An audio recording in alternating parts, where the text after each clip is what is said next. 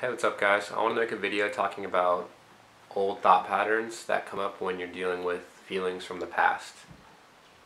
And the last month, actually in all of 2016, I've been trying to integrate past trauma and write about it and overcome it, and it's left me feeling more overwhelmed and making me feel more disconnected from myself and more depersonalized. And something that's happened when I've done this is that thoughts old thoughts that accompanied those old feelings started to override my mind.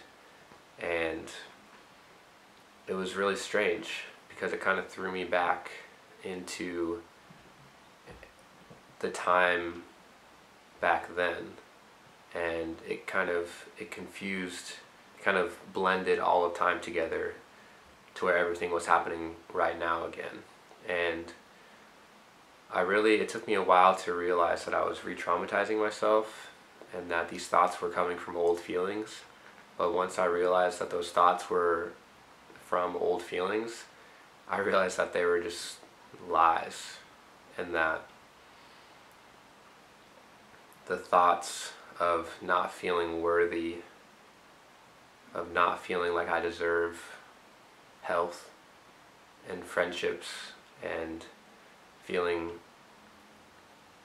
like a normal person, or like a healthy sense of self, all of the lies are just,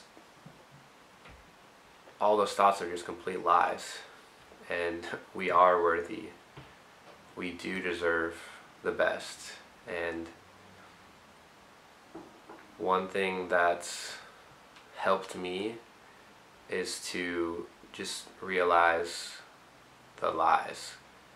And there's this book, Breaking the Habit of Being Yourself, that I've showed you guys before.